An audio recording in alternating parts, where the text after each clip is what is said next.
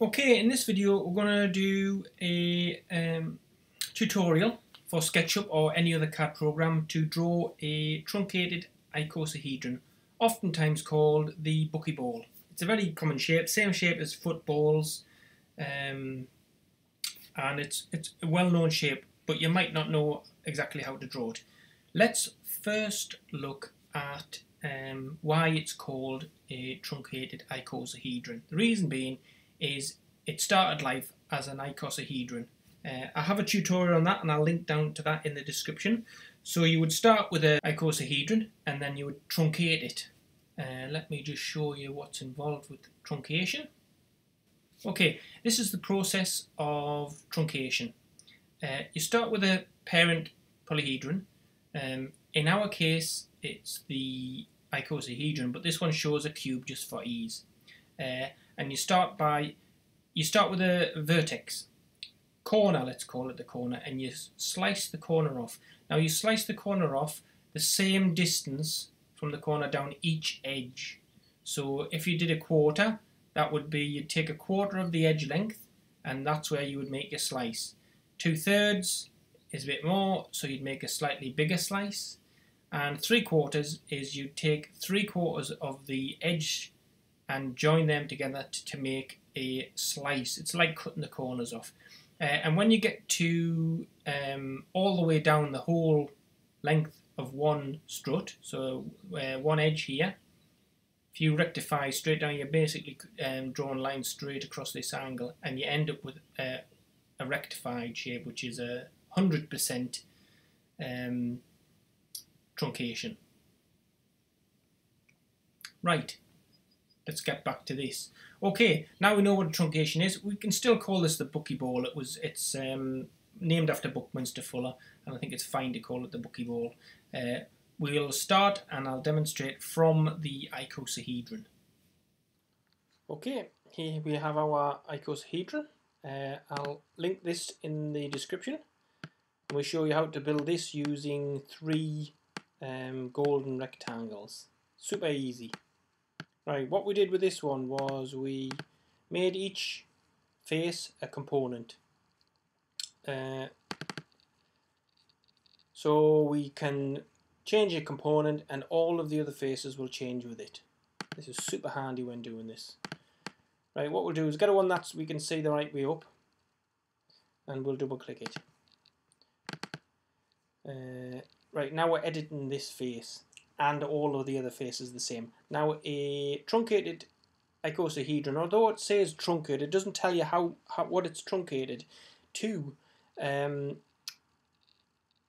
I happen to know that it's a 33.33 recurring percent, or 1/3 truncation. So if this edge here, we have to divide that into 3. Now, there's a number of ways we can do that. We can do it mathematically, we can do it by measurement. We'll measure this side. Now that we're not editing anything, we'll do the whole thing, you see, and we'll do it with 3 with 5 notes. Resize it. Yep, right. It's resized a wee bit, but we've got an exact edge length, and I'm going to do this without editing the face first. Length 1,000 we need. Not 1,000, 10,000 I think. Yeah, 10,000. Let's just make that 10,000.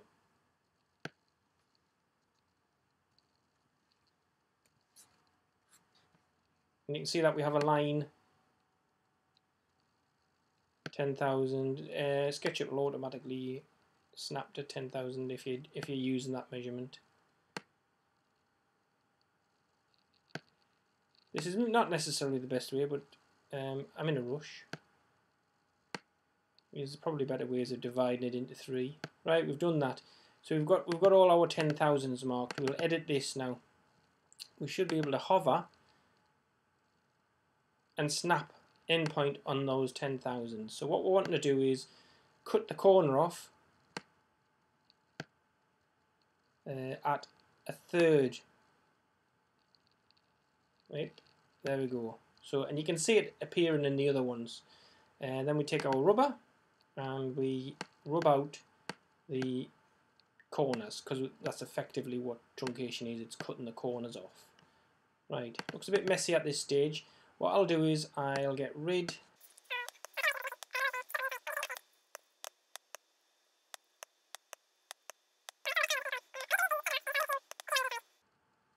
Right, there you go. So all we've done is we've cut the corners off of it at 33% of the way down. That leaves a hexagon, and you can see we've pretty much cracked it already. I'll draw this in.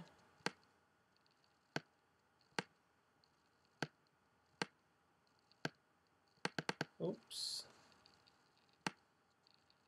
Right, and this is our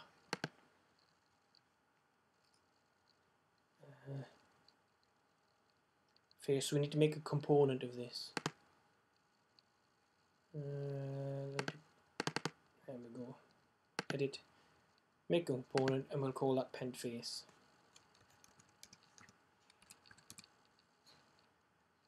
Create. I'm going to color code this just for ease. We'll do the pentagon face yellow, and we'll do the this one red. That's my normal color code for it. I don't know, I just like to do it that way. Right, so we have one face in there. So remember what we did with all the other shapes is we take this shape and we rotate it around to fill the holes in, basically. Now there's a number of ways you can do that. Let's put this right at the top. If we put it at the top, we know that we need to get one. If we imagine that's this, you can just see it at the very top there. We've got to drop one into this row and repeat it around, and then drop a one into this row, repeat it around, then drop one upside down. So we have the middle marked. We can rotate from the middle here.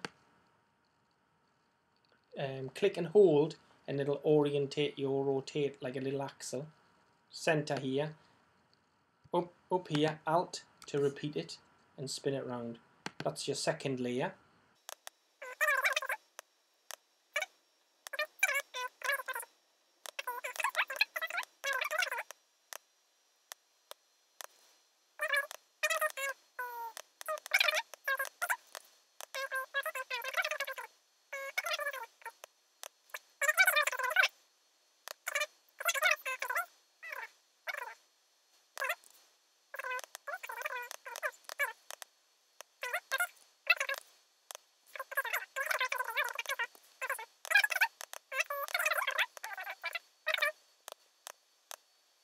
You can see just how easy it is. It doesn't take a lot of... I'm not being on my best form, and it's quite simple to make. It looks reasonably complicated, but I'm going to do more and more complicated structures. But that's super easy, and that's accurate. Again, you would explode this via this. Edit, entities, explode.